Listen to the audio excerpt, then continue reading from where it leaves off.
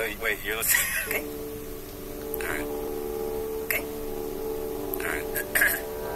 Alright. You're listening to Radiolab. Radio. From WNYC. Yeah. and NPR. So, Jen, have you ever wondered what it would be like to be a bat, or a rabbit, or me? Closer to you than the bat or the rabbit. Because you couldn't really ever know what it would be like to be a bat, right? Because that's or you, for that matter. That's true. You could never, because I never am completely sure what it would be like to be you, obviously. Yeah. But there is a whole category in human experience called things not only that you can't know, but things you kind of know you can't know. The known unknowns. The known unknowns.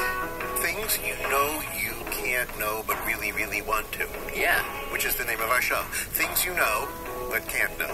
Parentheses. But really, really want to. That's what we're going to do this hour. We're going to try to know the things that we know we can't know but want to. And maybe we'll know a little bit more than we know right now. Later.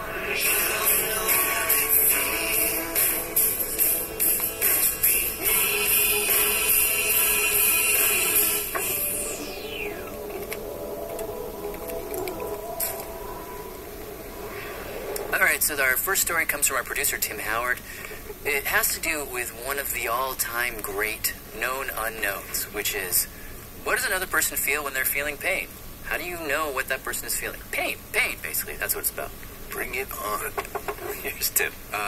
Well, Hi, come on in. how you doing? I got started with all this when I met this guy. Yeah, I'm Justin Schmidt. I'm a research biologist. But he's really a bug guy. I like to try to get into the head of the stinging insect.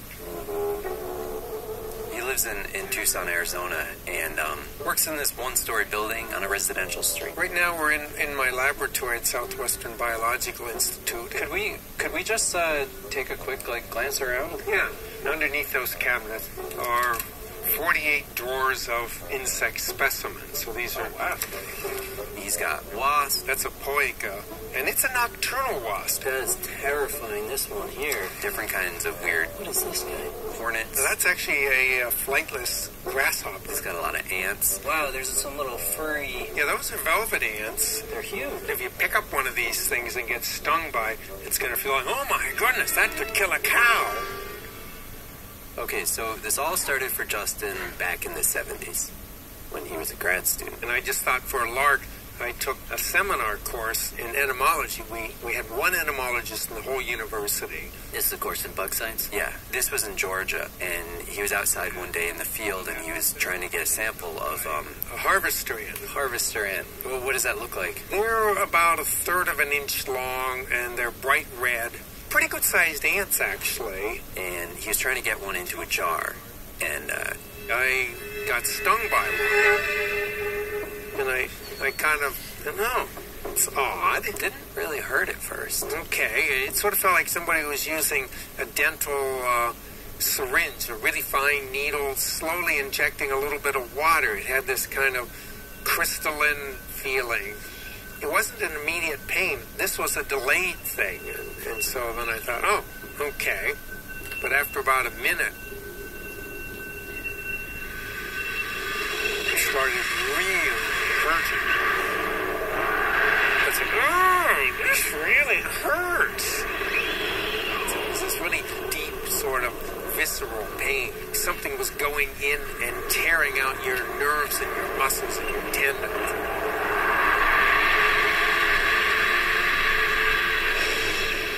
What struck me was how dramatically different this was from anything that I'd experienced from a bumblebee, honeybee, sweat bee, yellow jacket, paper wasp. And once the pain subsided, he thought, man, I need to study that. Yeah. You know, he had all these kind of higher-level science questions about, evolution of pain in insects and how different stinging insects develops. But the problem was, okay, pain.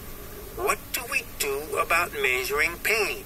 If he was really going to get to the bottom of why one insect was more or less painful than another, he couldn't do that with just words like more or less. I need numbers. with numbers. He could do all kinds of research. Not to mention it would make working with other bug scientists just a lot easier. And I started looking into this and found out, oh, this wasn't anything new. Nobody really knows how to measure pain. Because, no two people feel pain the same way. Some people have higher pain tolerance than others. On the other hand, that harvester ant was objectively way more painful than anything he'd ever been stung by. Oh, yeah. So Justin realized what I need is a universal insect sting pain scale. So Justin starts traveling all around the world, and he's, every time he hears about a bug, especially a stinging bug, he goes looking for it. And In order to be stung by it? Well, I don't like pain. And right. So he says he's not trying to get stung, but it usually happens. And as far as he's concerned, that's a good thing. For example, I was petrified of this Seneca, which I call the warrior wasp. a Seneca is this black wasp with this metallic sheen. Down in Central America. And they're known for this warning sound that they make with their nest. They have this big carton nest, carton being kind of paper, kind of goes... Justin was there with another scientist, and they're tromping through the jungle. And then they find a nest. Here we are, this nest. And it starts to make that sound. Well, sure enough, we eventually got a kamikaze that came out and nailed me. Where did it sting you? Kind of on my forehead. And I just sort of sat on the stump and said, this really hurts. It hurt like a yellow jacket or a hornet, but it was just a whole lot more. And it kept hurting for an hour. And so I, recorded what the feeling was for this hour. So you're sitting there in a stump or something, and your forehead is throbbing, and you're taking notes? Well, what else can you do?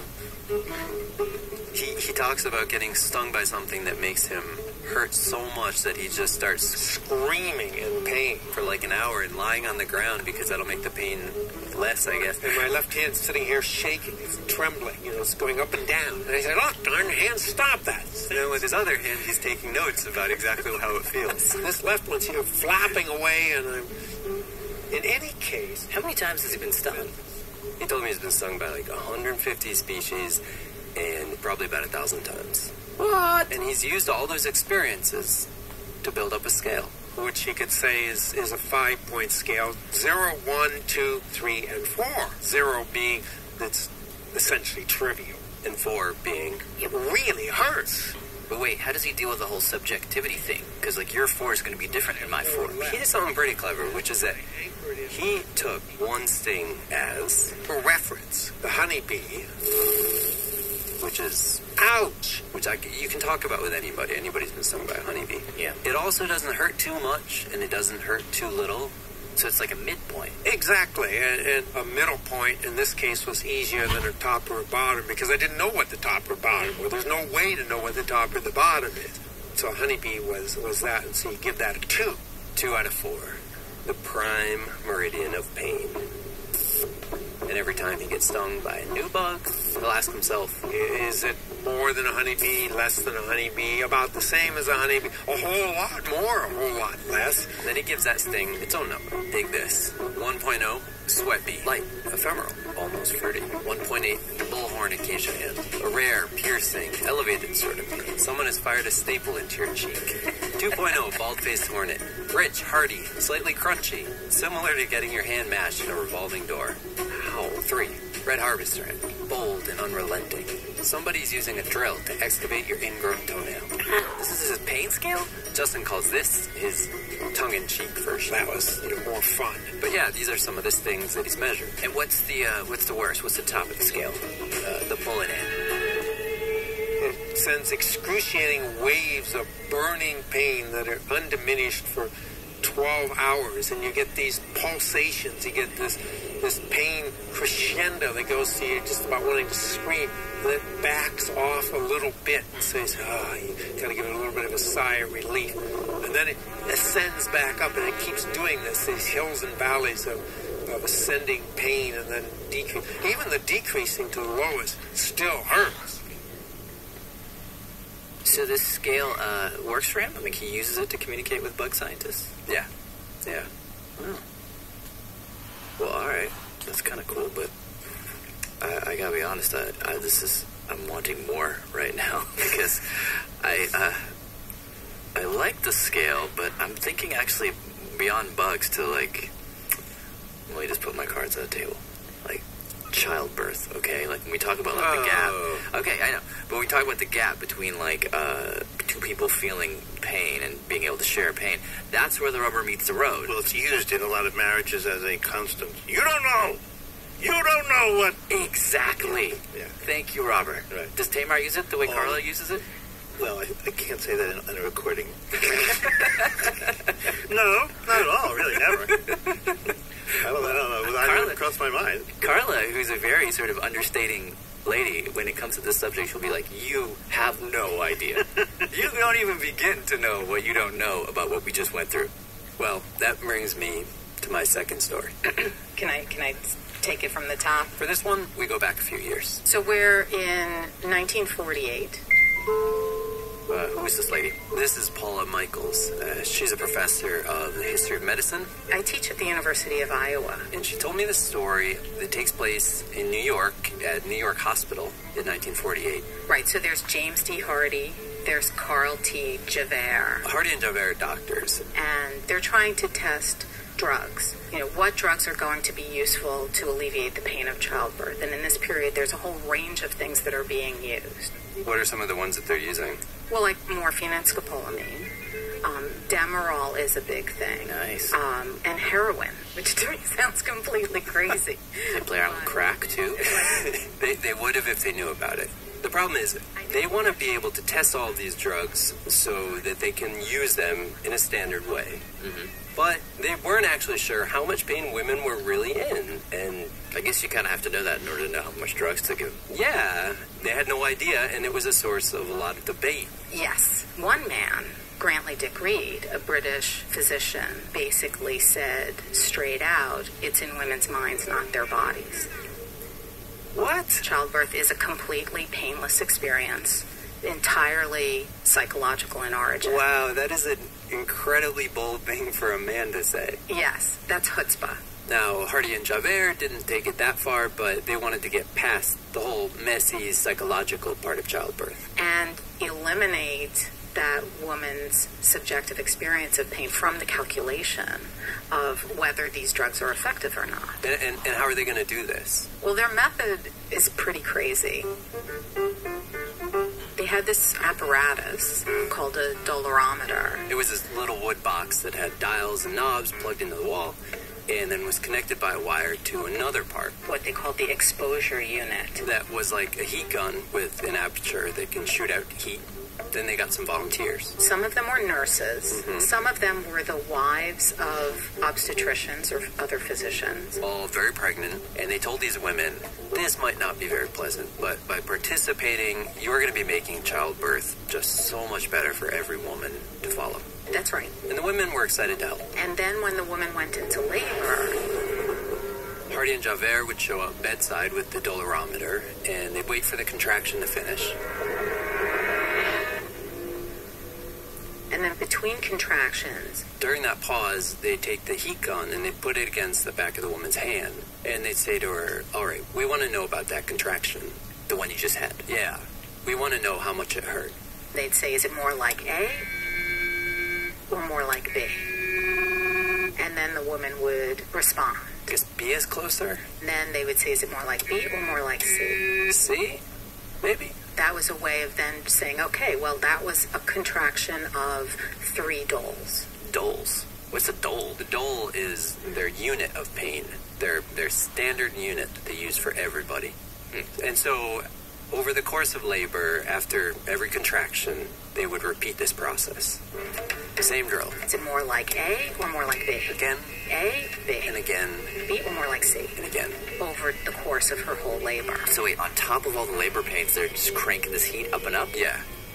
Wow. In the case of one patient who insisted on going the distance, A pain intensity of 10.5 doles was measured. Hardy and Javert called this the ceiling. This is the most intense pain which can be experienced. Second-degree burns were inflicted upon the hands of this patient by the 4 tests made at levels higher than 9 doles. Second-degree burns. Yeah. I mean, I like what these guys are trying to do, but wow, that is sadistic. It seems totally twisted, but it's in the name of science. It's for a greater good. Okay. All right. So then the doctors, they took all of the data from all of the women, and they start going through it, looking for patterns, looking for things in common. And then the most incredible part to me is that they converted all that information into a mathematical formula. Doles of pain equals 10.5 minus 1.5 times contraction intervals in minutes. What? Well, so they're saying if you tell us the amount of time between the contractions at any point in her labor, we can tell you exactly how much pain the woman is in. No more mystery. There's no more wondering. Problem solved. The code is cracked. And what happens? Does this breakthrough sweep the medical establishment? I'm guessing it doesn't. Well, no. Other people could not achieve the same results that they achieved using the I don't know why I get dolometer. Using the dolometer, they were not able to achieve the same results. When other doctors tried to do it, the formula didn't seem to apply to the women that they looked at. Shocker. Obviously, there's a lot of problems with the entire approach that these guys had. Right? No. Yeah, I mean, for starters, they were trying to compare pain in the abdomen to, like a burning sensation on the arm. Yeah, I mean, that's like a translation problem. Yeah, well, I mean, in my opinion, there's kind of a bigger translation issue happening, which is, in order to talk about a pain you're feeling, you need to be able to observe it and kind of stand apart from it in your own head, if that makes sense. Sure. And when you hear women talk about the pain of childbirth... Hello, my name is Sarah. I'm in Sacramento, California. We ask people to submit theirs through the Radiolab app. 2000. And when you listen to these different accounts... My experience of childbirth pain was... it sounds like there's a certain point where everything shifts. And one woman said it was at about 7 centimeters dilated. And that's when you lose your mind. And you can't think, you can't talk. Suddenly the pain becomes so great. So bad. But there's no more reference point. I just remember There's no more objective distance. making these noises that were just unearthly. And in these submissions, it's usually at this point in the story where the woman either just draws a blank, Wow.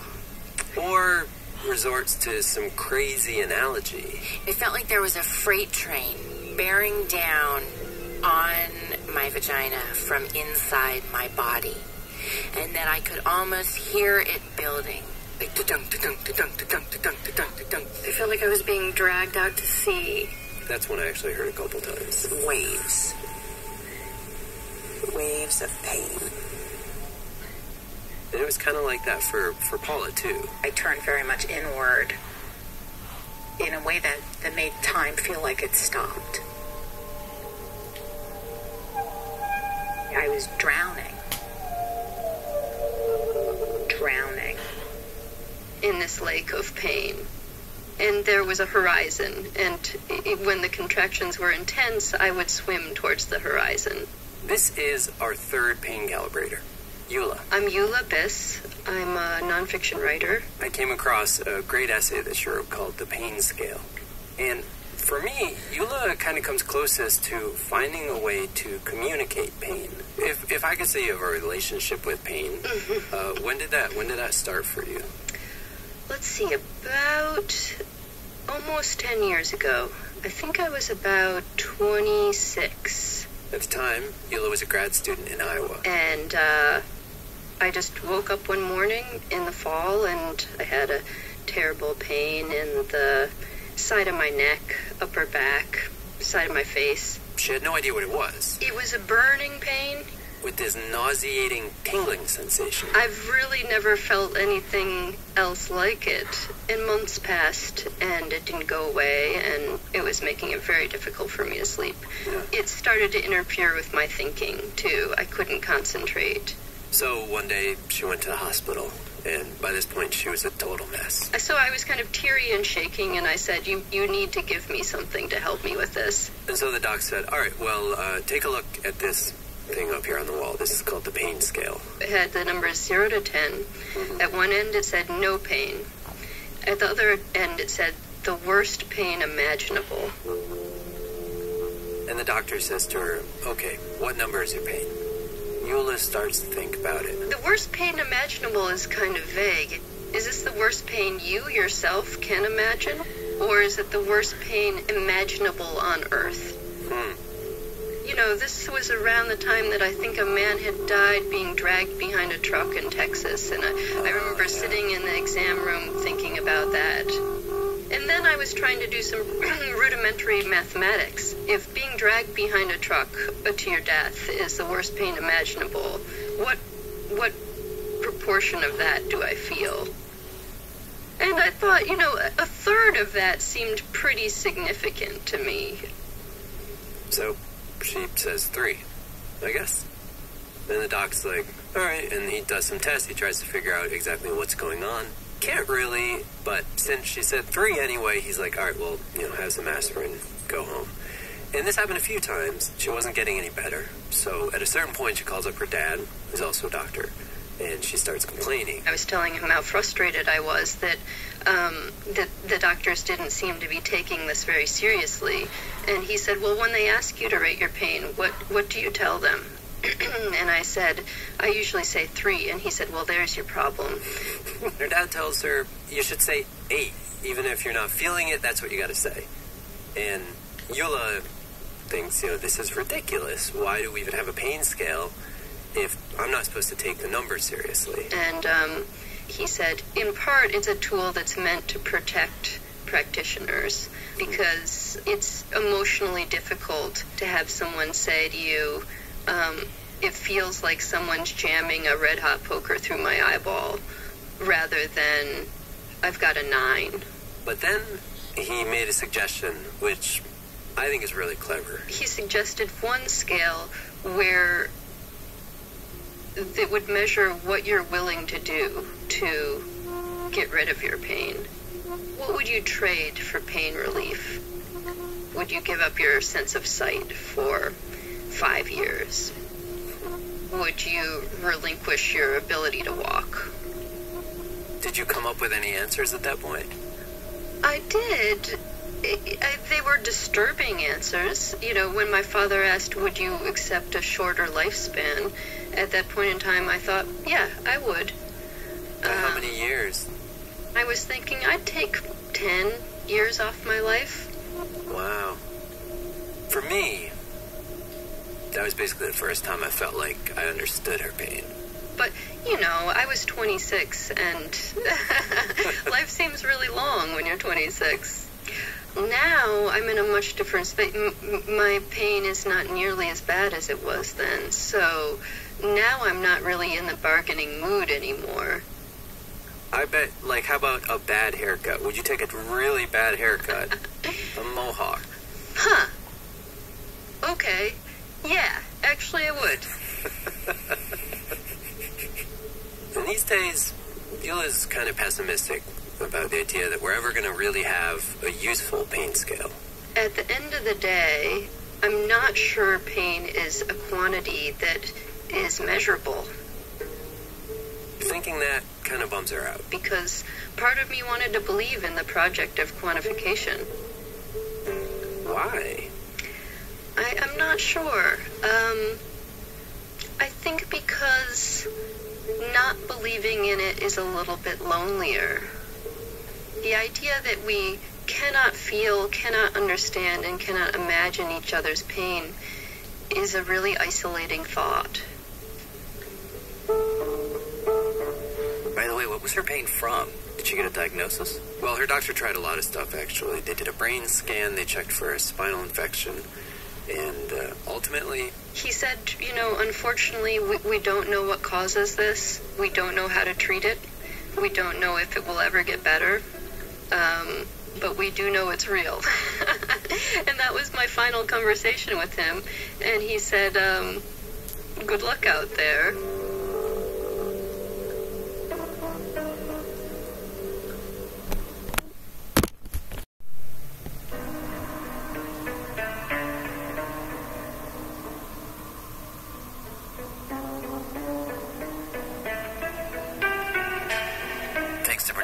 Howard, Justin Schmidt, Paula Michaels, and Eula Biss. I'm Robert Krulwich. I'm Jan Abumrad. And we'll be right back. Hi guys, I just called and I think I messed up, so I want to try it again. Okay? Okay. Hi, this is Thaddeus. I am a Radiolab listener in Jamaica Plain, Massachusetts, and here are the credits. Radiolab is supported in part by the National Science Foundation and by the Alfred B. Sloan Foundation, enhancing public understanding of science and technology in the modern world. More information about Sloan at www.sloan.org. I think that one was better. Thanks, y'all. Bye. Hi, I'm Robert Krulwich. Radiolab is supported by ZipRecruiter. When you're hiring, posting your job on one site, one measly site is not enough. So where do you go to find top talent? With ZipRecruiter, you can post your job to 100 plus job sites, 100 plus, with just one click. Let ZipRecruiter's powerful technology match your job to the right candidates and use their simple dashboard to find your perfect hire. They say that over 80% of the jobs on ZipRecruiter get a qualified candidate in just 24 hours. So try it for free at ZipRecruiter.com/Radiolab. That's ZipRecruiter.com/Radiolab. This is Dale Boyd calling from Penticton, British Columbia, Canada. Radiolab is supported by Capital One. A good credit score can keep your mind at peace, and that's why you work hard, making smart financial decisions at every point. So don't let up now. Keep your credit strong with the CreditWise app from Capital One. With CreditWise, you can keep an eye on your TransUnion credit score, get alerts each time your credit is pulled and when your credit report changes. And the best part? It's free for everyone. So whether you're a Capital One customer or not, download the free CreditWise app today and find a state of credit enlightenment. Hey, I'm Jan Abumrad. I'm Robert Krulwich. This is Radiolab. And today we're talking about the things we know we cannot ever know. But we want to know. We want to know them. And, where this impulse gets very tricky is around the question of empathy, particularly in the sciences. Like, if you're a scientist and you're studying something like a creature, is it right to think you can empathize with that thing? Is that the right approach, the human approach, or is that arrogant? And in our next story, that becomes a very sticky point for one particular scientist. Comes to us from one of our favorite producers, Lulu Miller. Can you introduce yourself? Award-winning author, fantastic husband. Dad of the year. Dad of the year. No, I'm Jeff Lockwood. I'm a professor at the University of Wyoming. Jeff is an entomologist. You like a bug guy? He's a bug guy, and mostly he studies crickets and grasshoppers. And this story involves a kind of cricket that's, different. The gorillas. Yeah, the gorilla critters, yeah. And are they related to katydids? The way to think of a gorilla cricket is like a cricket on steroids. Okay. It's sort of like the Hulk Hogan of crickets. First of all, he says they're a little bulkier than your average cricket. And they tend to have very strong jaws. Very strong jaws. And mandibles that are really sharp. Sort of like a serrated knife. And most of all, they're vicious. They all had to be caged separately. If you put them together, they would fight. To the death? Yeah. Wow. And so when I would go in the mornings and reach into one of their cages, as soon as they saw him coming, they'd fly into this rage.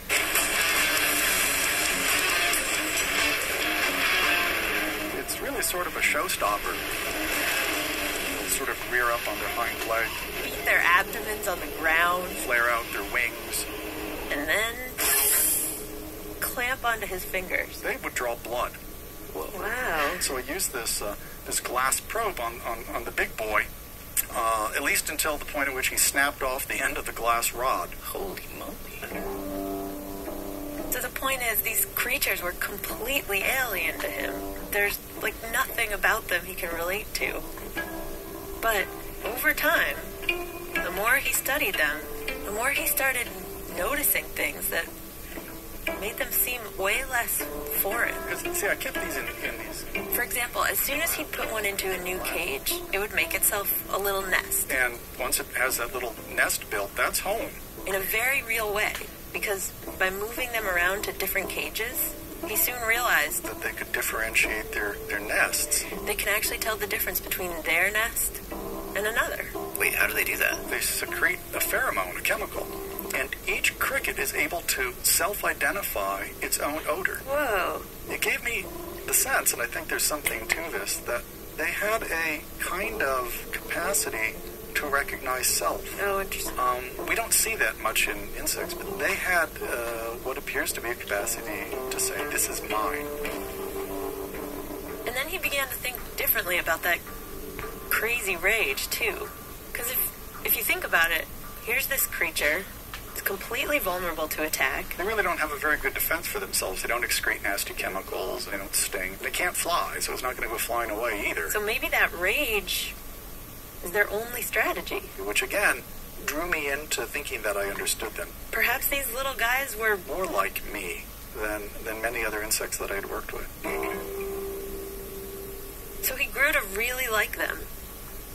But then, one day, I'd been working with this particular grillicritid, trying to move him from one cage to another. And he was agitated and had decided to go on the offensive, which involved trying to come out of the cage. So he was scrambling up the side of the cage. And to keep him from getting out, Jeff slammed the lid down. As he was just at the edge. And caught him between the lid and the edge of the cage. And I, quickly lifted the lid up and he fell back into the cage. And I looked down at him. And what had happened was I had ruptured his abdomen. A split right down his belly. Jeez.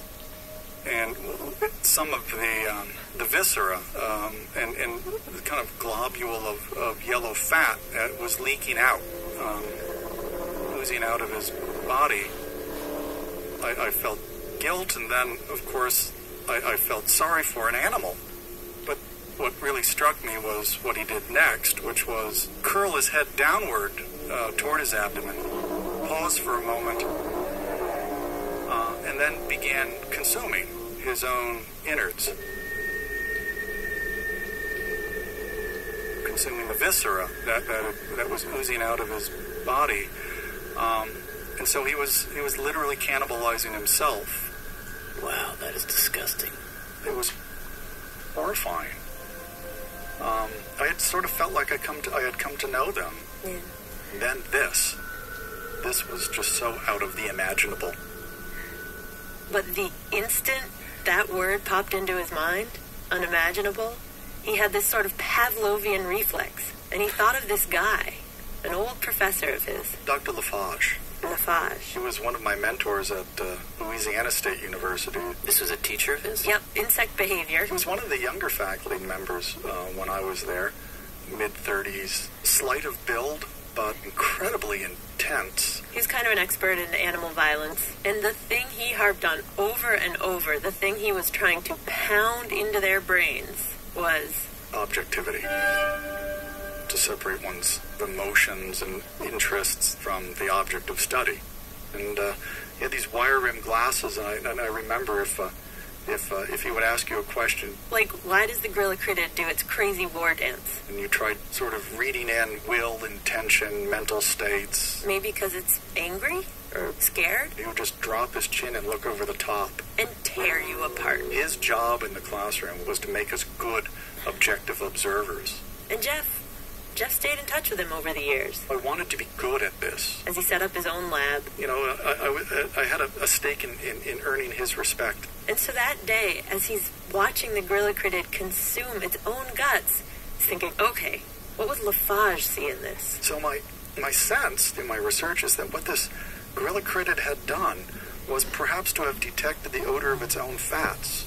It sort of drew the conclusion that this must be something good to eat. Without sort of grasping that it was its own self. The smell of its own fat triggered a feeding behavior that's highly adaptive. To feed on fats are very hard to get hold of out in the world. And so when you smell fats, it's like us and donuts, right? Go for it. It triggers feeding, yeah. It triggers feeding. So clearly these things don't quite have a sense of self. Right. So maybe they're not just like me. Which was always Lafarge's point. Don't put the creature in your box. It doesn't want to be there. It's sort of a moral danger almost, to sort of not allow the organism to be what it is. It's almost to sort of possess it or to own it, and to really treat the insects sort of with a deep respect, right, is oddly enough to treat them objectively. He was one of the professors who actually engendered a kind of good fear. And he was the kind of person who you wanted to please.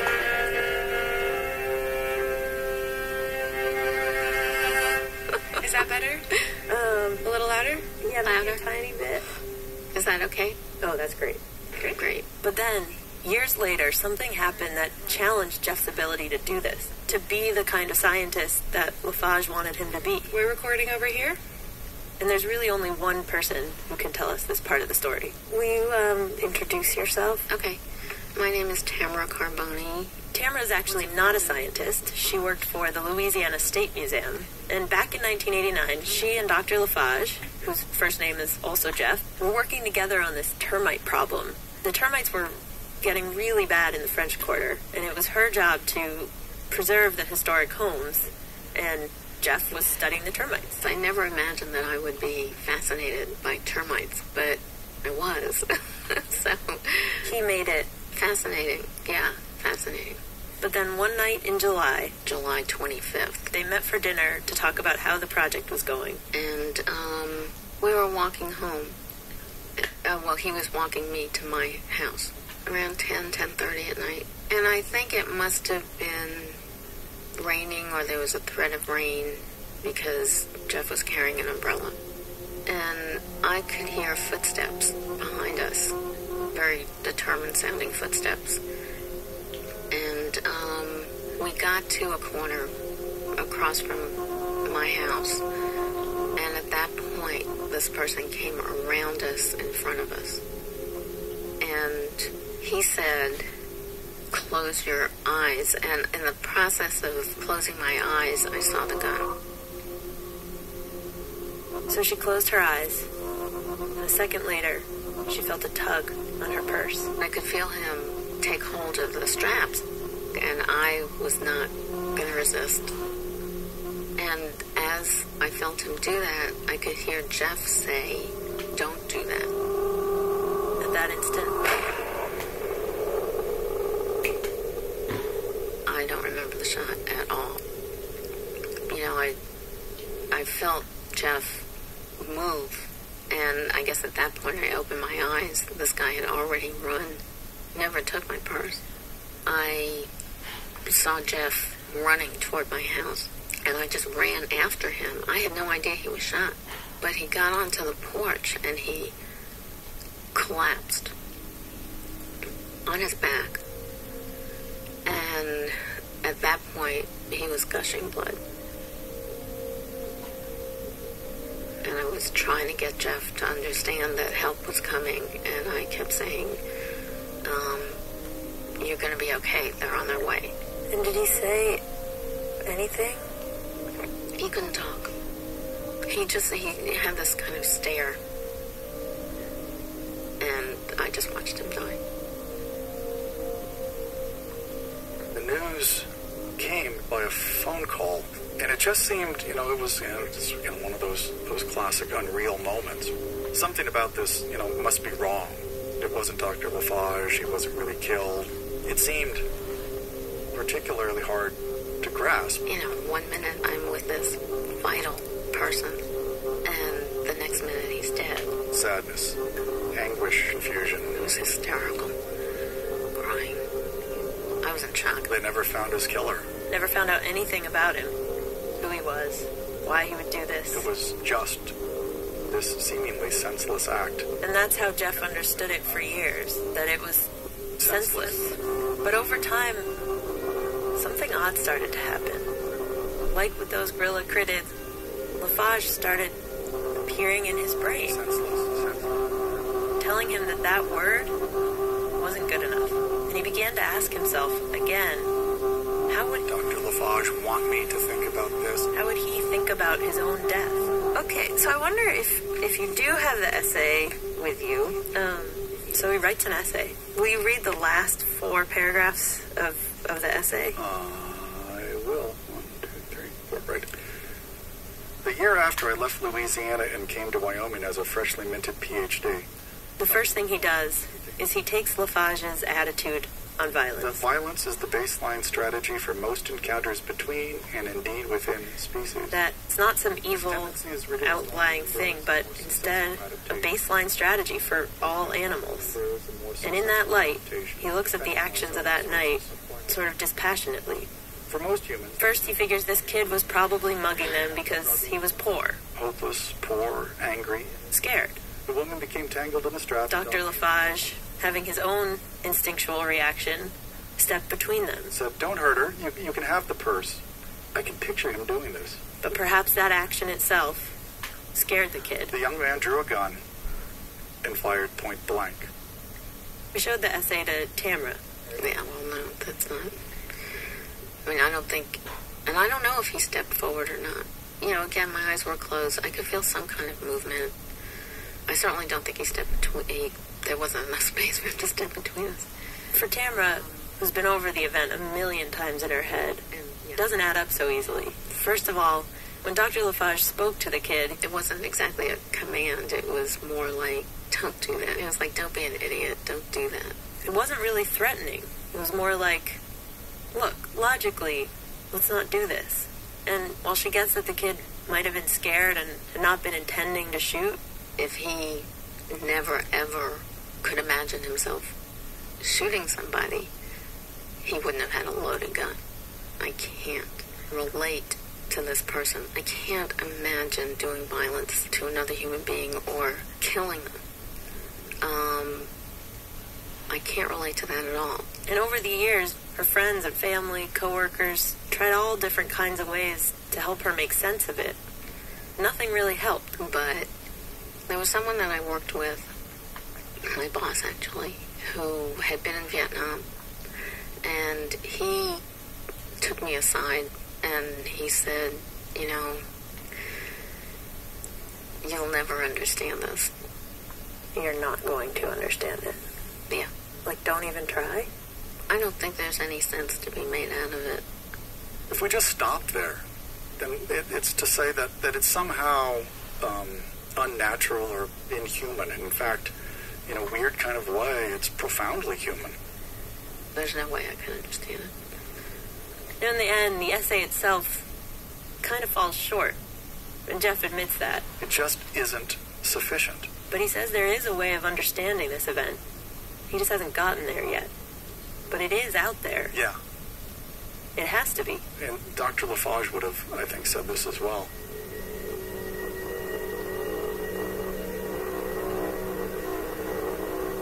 But for the moment, I think I can say that I understand another being's eating its own leaking entrails at a level that I can't understand one of my fellow beings, pulling the trigger and killing a man that I love.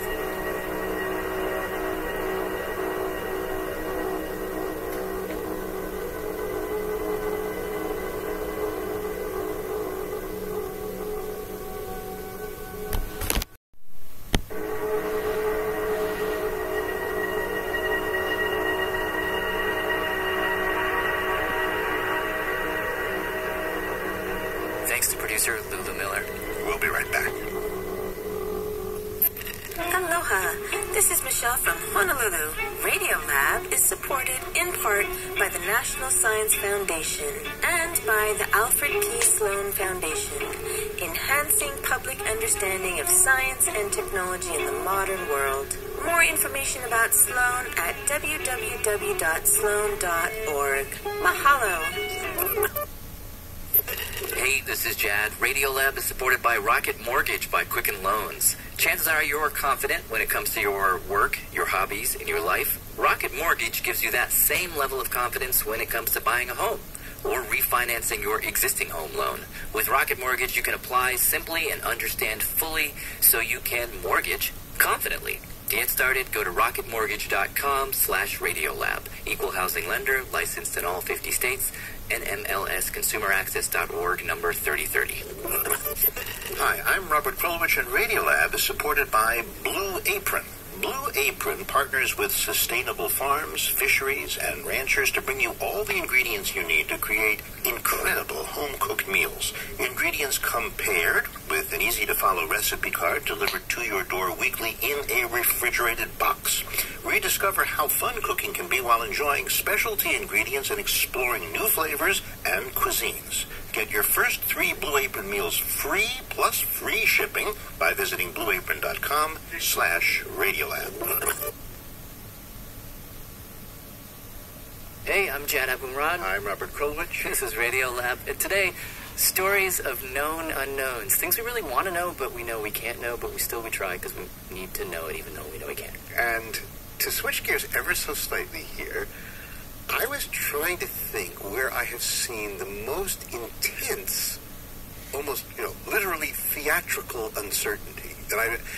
And there happens to, I don't know, do you like improvisational comedy? I would like to be, but it's the experience of watching improv makes me uncomfortable. Well, that's the thing. I'm going to introduce you to 2 guys who do something very interesting with that discomfort. Because if you talk to true comedy nerds, they will tell you there are 2 individuals who take this improvisational dare further than anybody else. Hello, TJ and Dave. Yep. David Pasquesi and TJ Jagodowski. This is us. And this is Robert. Hi, Robert. Our producer Sean Cole and I called them up because we'd been to their shows. And you have 2 fans here. Well, thank you guys. Yeah. Jeez. I've gone with my wife, with my sister. Wow. I've gone with people who couldn't stand it because they thought it was so scary to them. I had one friend who actually wanted to bolt, and I had to hold his leg down on the chair. That's a common reaction. Yeah. Okay, so what do these guys do? It's so special. Well, in normal improvisation, people come onto the stage and they ask for something. What's our? You're at a party, and you've got a French teacher. You go, and then they have to make up a scene about that scenario. And then it lasts for 5 minutes or so. Right. Well, these guys, they don't do that at all. Thank you very much. They get up on stage. This is TJ Jagodowski. They introduce themselves. We are super happy to be here as we hail from Chicago. They do a little crowd work back and forth with the audience. We're very much looking forward to improvising for you. Trust us, this is all made up. But then, lights go out. And when the lights come back up, there's 2 guys on stage just looking at each other. And it looks like they've just suddenly woken up and have no idea who they are. No. They don't know if they're a man or a woman. No, not yet. Where they are. Correct. When they are. No assumptions. We're completely tabula rasa. From the very beginning, it's understood that we're all just going to find out together. Right. And here's the thing. This is going to last unbroken for the next 50 minutes. It's like a 1-act play with characters and plot, and they can't stop, can't break, and they have no idea what they're about to do. None. So wait, if they have no script, they have no plan, they got nothing, they don't even know who they are, how do you even begin? Well, I'll tell you what it looks like. They just stand there and look at each other until you'll bounce back, man. One of them speaks. You'll bounce back. And then it's on. I don't want to get into it. Yeah, you'll bounce back. Tough day. At this point, what do you know? All I know is we're friends. We're in some sort of indoor setting. I think it looked like that. Males. Breathe it out. Breathe through it. Is that what they say? Breathe through it. Peers. Breathe into the area that's bringing you the pain. Yeah, breathe into it, man. Is one of the guys upset? Yep. Something's just happened. You can hear someone screaming from out here. I don't know, some kind of fight. Yeah, look, I say what I need to say. That's what I do. When it happens, you know what happens if you keep it in? You keep it in? Yeah. Cancer. Right, yeah. Yeah, like Jackie Robinson. Yeah, right. All right, so some kind of fight just happened. Yep. And one of these guys, he is feeling like he just lost. Yep. I don't know why. I don't know who we are yet, but they gotta keep going. Did he look? Did he look like stunned? Did you get? Yeah, I mean, I got it. Yeah, there was at first, but at first, He's just fighting. You don't expect this was the somebody boss. Well, we were all rooting for you out here. Thanks. Their boss. Yeah, we'll see what the fallout is. Okay, now we know it's a corporate environment without decent leadership. We got no leadership. No, Yeah, right? we got no leadership. Yeah, a little top heavy, if you ask me. And then they resent heavy. Yeah, a little top heavy. All right, so two guys complaining about a boss. Yeah, but right at that moment, they both shout in the same direction. So the geography of this setting kind of crystallizes, because now we know the boss's office is off to the right. Yeah, there are facts that are revealing themselves now, literally, blueprints. Yeah, you know what? Because you got to ask yourself, you want the job or you want the story? Yep, but we still don't know where it's going. Fine, I'm going to be fine. Yeah, Whatever you'd be happens, great. I'm You'd gonna be an asset to any corporation or company. I don't know about that. Yeah, I do. That's nice of you to say. It was heroic, It was like you were riding into battle for everybody. But then there comes a moment. You brought the banner in there, and that's pretty awesome. Hey, you know what? If you don't stand, because you'll fall for anything. Right. That's right. You know what? Hey, and I know it's a softball team. There. But we start somewhere. We'll start somewhere. He's going to play shortstop because he's a district manager? Suddenly it's like, There is a little bit of an exhale of like, all right. Well, now we know that. That does make sense with the things we have seen up till now. And also I think the delight in, oh, wow, it's been that all along. Right. Because we're just paying attention to what happened since the lights went up. Nothing else exists. Right. So one of the things that happened since the lights went up is when I mentioned something about cancer. Cancer. Right, yeah. TJ said Jackie Robinson. Like Jackie Robinson. So that went in my brain. And Dave says the only way you're going to get these kinds of moments, which are both surprising and obvious at the very same time, is if the performers are genuinely as surprised at what just happened as the audience. And the only way that can happen is if we actually don't know it. And so the not knowing is where that's the goal. But, I mean, I assume you have the usual amount of self-loathing that most people have, so... Probably more. So why aren't you afraid that you will look for this story between you and nothing will occur? Please don't bring up this question. Is that a constant fear? Yes, absolutely.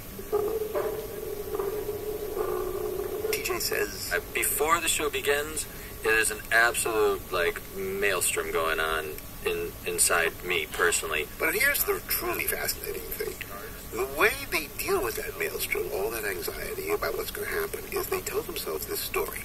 That this thing that they're creating, they don't actually create it. They don't make it happen. It's already happening. Without them. It's all already going on. It's not our job to make it.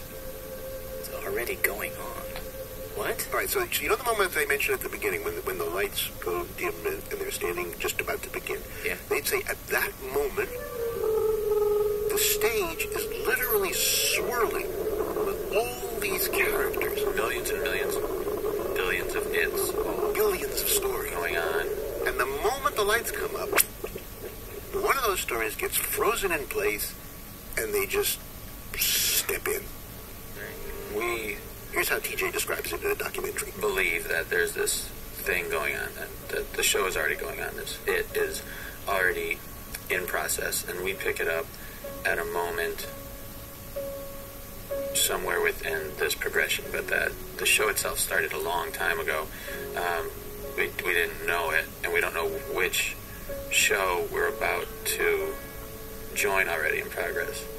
So we get to live it or physically represent it for 50 some odd minutes, and then we leave it, but it keeps on going. That the people that were represented for that amount of time go on to have marriages and divorces and children and buy property and maybe die a natural death a long time in the future, or die in some horrible accident soon after we see them.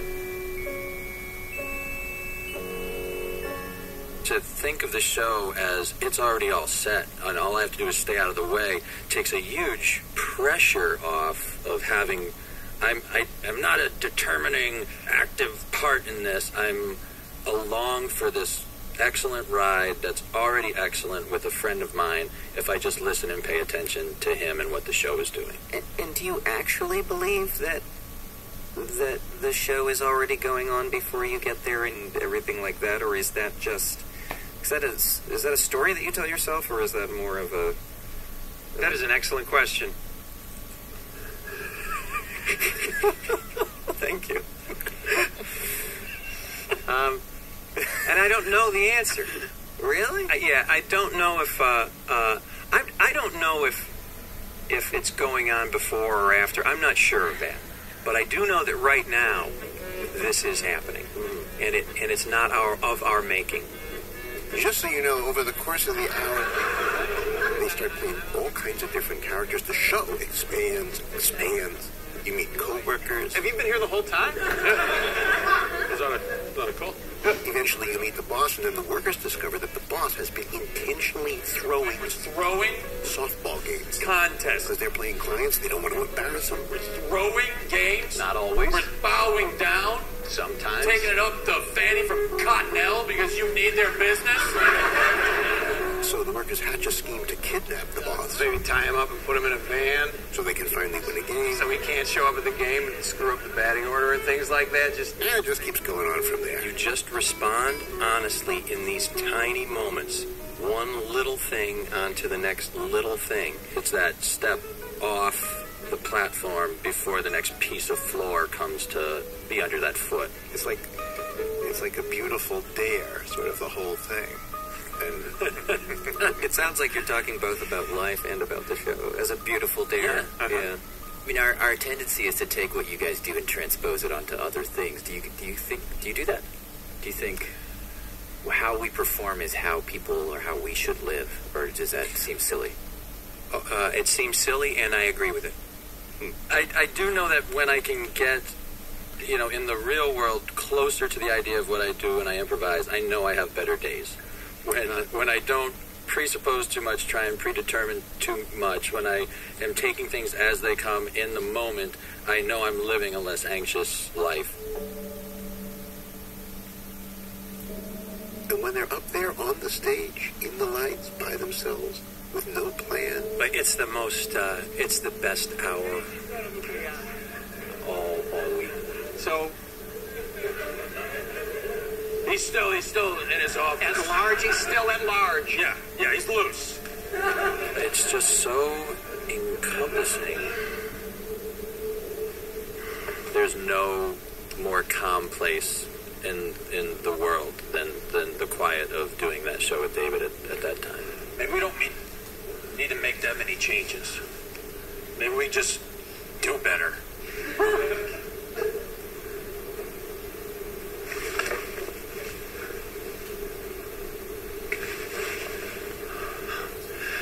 I'm going to miss you too.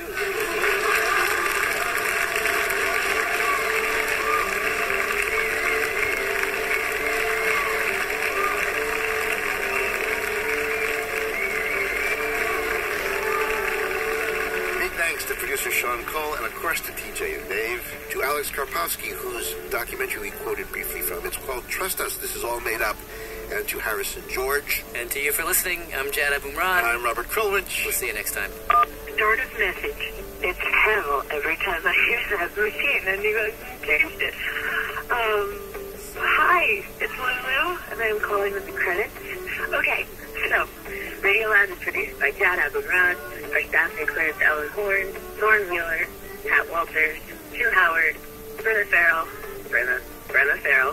Molly Webster, Melissa O'Donnell, Dylan O'Keefe, Lynn Levy, and Andy Mills, with help from Derek Clements and Shruti Pinamanini.